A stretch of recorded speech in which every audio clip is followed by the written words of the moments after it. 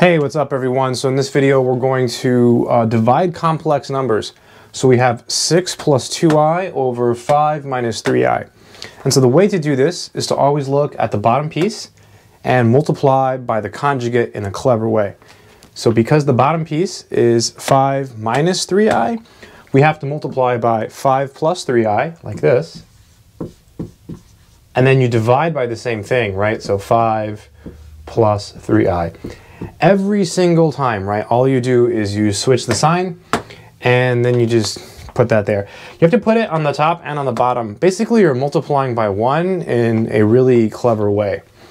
Okay, so now in the numerator, I'm going to go ahead and put parentheses like this. And same thing in the denominator, just to make it a little more clear for the next step. So this is equal to, let's do the top part first. So in the numerator, you want to just distribute. So we do 6 times 5, that gives us 30. And then 6 times 3i, that's 18i. So plus 18i. Beautiful stuff, right? So 6 times 5 is 30.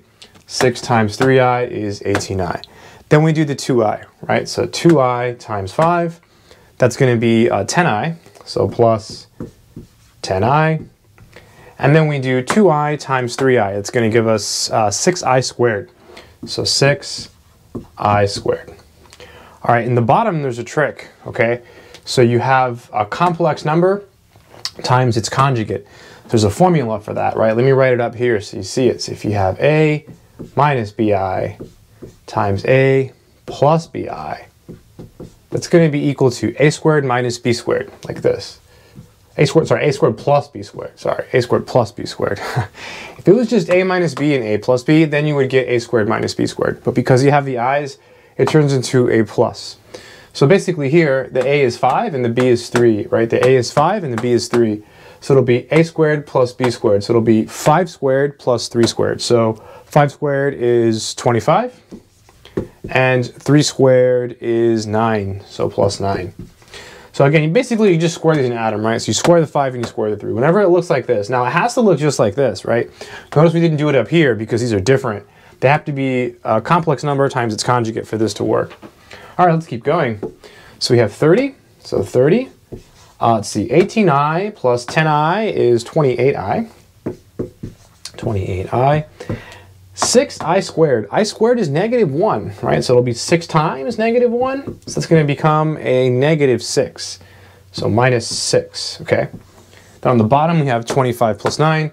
So that's going to be 34. We're almost there.